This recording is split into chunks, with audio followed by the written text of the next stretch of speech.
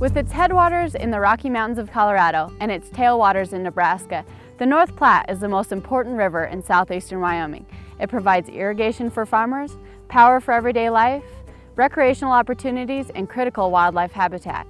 Since 1909, water has been diverted from the river by Wayland Diversion Dam outside of Fort Laramie for irrigation purposes in eastern Wyoming and western Nebraska. Approximately 335,000 acres of sagebrush and rangeland have been converted into productive farmland. There are also 5 storage dams and 3 other diversion dams located on this river that make irrigation possible. The North Platte River is a magnet for numerous species of wildlife.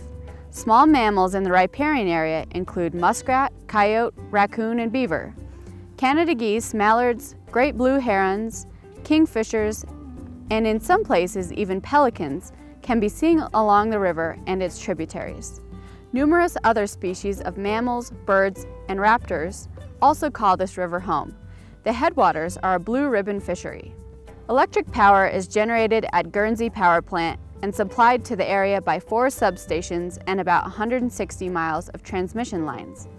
This plant is operated on a seasonal basis during the release of irrigation flows to satisfy downstream demands. In the early days, trade and migration routes to the west would follow the North Platte River. The well-known Oregon and Mormon trails and later the railroad would follow much of the river, developing many of the towns and highways we see today. From the University of Wyoming Extension, I'm Mae Smith, exploring the nature of Wyoming.